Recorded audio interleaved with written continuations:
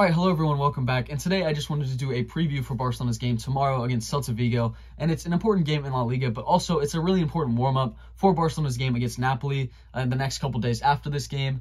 And Barcelona need to get some confidence back after that draw against Granada and after a really disappointing performance in that game. So I just wanted to talk about how I think Barcelona will line up and how I think they will do. So here's how the current La Liga table looks. Barcelona are in 3rd place right now and Celta Vigo is in 17th place. But I don't think people should forget that just last week, Barcelona played the 19th place team in La Liga, Granada, and they put up a really disappointing performance. So that La Liga table, it does not mean anything. And Barcelona want to put up a good performance and get a win tomorrow, not just for La Liga standings, but to also get a confidence booster going into that game against Napoli, because I just think the team's belief in themselves and their own abilities and Xavi and their teammates overall, it's just down right now. And tomorrow is a really important game because it's the game standing in between Barcelona's game against Napoli in the round of 16 of the Champions League. So it's big to get a confidence booster and put up a good performance tomorrow. And Xavi's going to go into this game with a very strong lineup. He's not going to make rotations because you want all your players to be fit and in rhythm going into that game against Napoli. So he's not going to make a bunch of rotations. He's going to put out a really good lineup. And the performance tomorrow, it can't be anything like the one we saw against Granada. And for me, what do I want to be different? Well, I would hope there's much more intensity.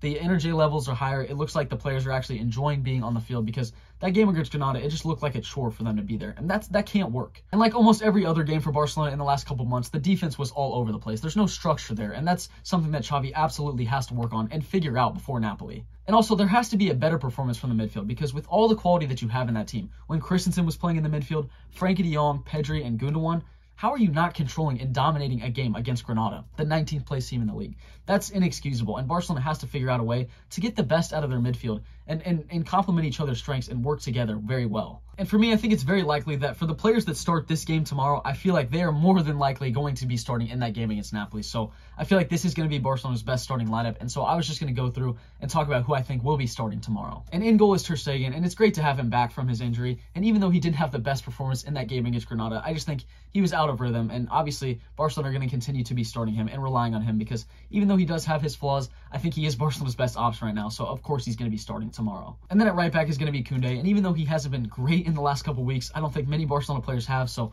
I do think he's Barcelona's best option at right back right now. And even though Hector Fort, I really wouldn't be against him starting, I just feel like Koundé is going to be starting at right back in that game against Napoli, so again, I feel like he'll be starting tomorrow. And then the first center back is going to be Araujo, unless he's not 100% fit, but I'd be really surprised if he doesn't play tomorrow because I just feel like he's going to want to be playing in that game against Napoli. There's no way that he's going to be sitting out in that game unless he has a serious injury, so I think he's going to be starting tomorrow because he wants to be at pace. He wants to be in rhythm of the game, so I don't think he's going to want to miss that game against Napoli. And then the other center back I think is going to be Inigo Martinez. Even though Cubarsí has played a lot of minutes and I think he's been really impressive so far, I just think Inigo Martinez and Araujo are going to be the two starting center backs for Barcelona in that game against Napoli, so I don't think Xavi's going to switch it up and say, Cubarsí, you can play this weekend, but then Inigo Martinez, you'll be starting midweek. I just don't think that's going to happen. I think he's going to want to play both of them together in this game. I really wouldn't mind Cubarsí in that position, and I think he's been really impressive, but to start a round of 16 knockout stage game at center back at 17 years old, Cubarsí, even though he's been really impressive, I just don't want to throw him into all that pressure. I think Inigo Martinez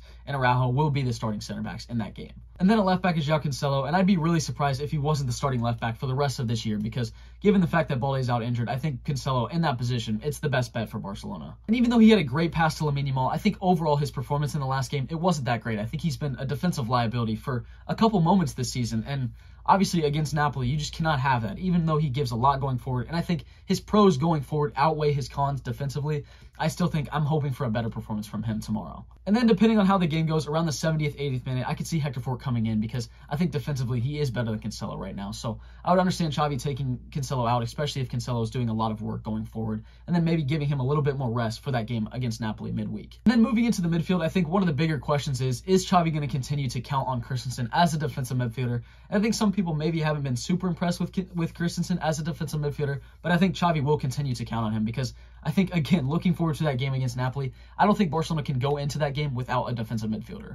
And I don't think he's been amazing in that position. I think he's been pretty decent for Barcelona so far as a defensive midfielder, but the thing is, I wish Barcelona had more time, and I wish Xavi had experimented with him in that position a little bit earlier, just to give Barcelona more time, because now it seems like, okay, you've played 3 games as a defensive midfielder. Are you ready to start in that position against Napoli in a round of 16 of the Champions League knockout stage? But I think it's been very obvious that in big games, the midfield of Frenkie de Jong, Gundogan, and Pedri, it just gets exposed goes with no defensive midfielder, because Frankie is just not a defensive midfielder. He's nowhere near a defensive midfielder. He's not good enough defensively. And Gundogan just goes too far forward. Pedri's not a defensive midfielder. It just is not going to work out if they start that game with that midfield three against Napoli. So Christensen, even though he's not doing anything flashy, I think he's been decent for Barcelona so far. Again, I wish Barcelona had experimented with him in that position just to give Barcelona a little bit more time to see how well he does and make him more comfortable in that position. But again, I think Christensen tomorrow will start as a defensive midfielder again. And then Frankie de Jong will play beside him, and I'm hoping he has a little bit of a better performance, because I just don't think he was super invested in that game. I just didn't see him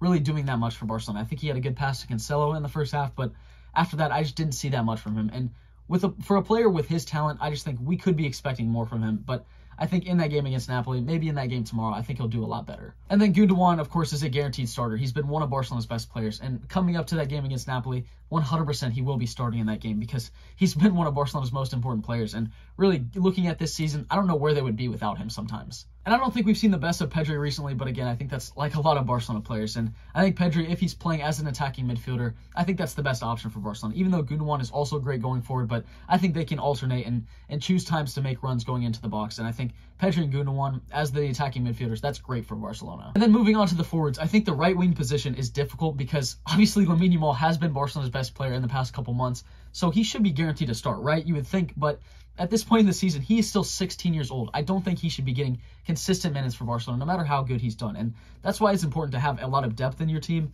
And Rafinha is still a great player, even though a lot of Barcelona fans maybe get frustrated watching him sometimes. I think Rafinha probably will be starting tomorrow. But there have been times when Yamal's not on the field, and it's Rafinha and Lewandowski up top, and I think Barcelona really struggle with creativity, with taking players on, with actually having some excitement for their viewers.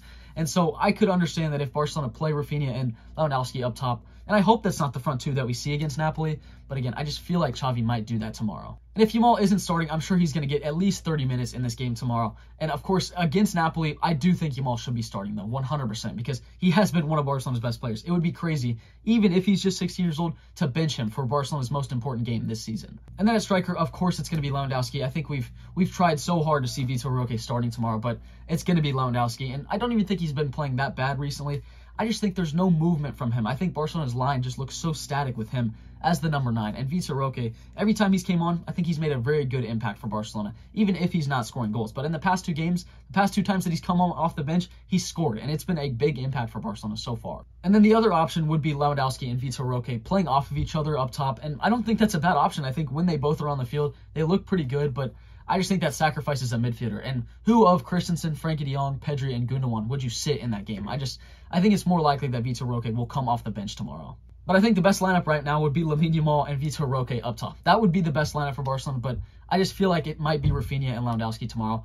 99% chance it's Lewandowski starting up top, but then Rafinha and Yamal, you could go either way with that. And if it's Lewandowski and Rafinha up top, I think we should prepare ourselves for a decently boring game. I don't think it's going to be that exciting, but maybe they could prove me wrong. I would hope that they would, but I just think Xavi in these big games, he does tend to play it safer, and so I just think in that game against Napoli, I don't think it's going to be Lamine Yamal and Vitor Roque up top, even though I think right now that probably would be Barcelona's best attack. And tomorrow, the most important thing is not 3 points. I think the most important thing is putting out a good performance and having some confidence and letting the players enjoy themselves, because, again, I just think in that game against Granada, it looked like a chore for the players to be there. I mean, they get to just go play football. That's what they do with their day. I mean, that sounds like a great opportunity, but I feel like the players have just kind of lost that, given all the negativity around Xavi and around the team's performances in the past couple weeks. And it doesn't look like Barcelona are going to win La Liga anyway, so the most important thing is not 3 points tomorrow. It's just putting out a good performance, so there's some belief in the team going into that game against Napoli. And for me, I just hope it's not a super boring game when the midfield just kind of looks out of it. There's no creativity. There's nothing happening. There's nothing exciting going on. And especially if Rafinha and Lewandowski are up top, I just hope that's not the case. And then in the 60th minute, you're hoping that Yamal and Vitor Roque come on and change the game for Barcelona. That right there is just not sustainable. You should be playing every game with your best starting lineup. Even if it's tough to bench some big-name players, you have to come into the game with your best lineup. And going into that game against Napoli, can't play favorites. You can just say who's performing the best, and they should be the ones starting for me. But I still have a lot of belief in the team going into that game against Napoli. I'm just hoping after that game against Granada, it was just a wake-up call, because when you're tying to the 19th place team in the league and you're making it easy for them, like Granada didn't even look that good. No offense to them. I mean, they deserved the draw, but it was Barcelona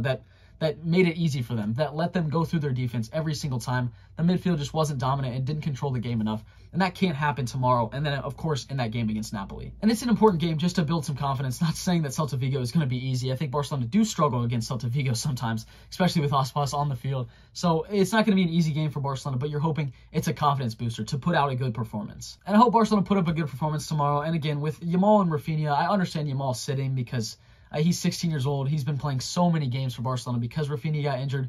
And once Rafinha comes back, I think they should be splitting minutes, even though Yamal is the better player right now. And in that game against Napoli, if I had to choose starting one of them, Lamine Yamal would be starting. And for Vitor Roque, I fully think he deserves a start, and I would love to see him starting tomorrow, but I just don't feel like Xavi is going to take away one of the 4 midfielders. I think it's more likely that Vitor Roque is going to come on in the 60th minute when Barcelona maybe would be struggling for a goal. And even in those games that Vitor Roque wasn't scoring, he was still providing a lot of movement and making great runs.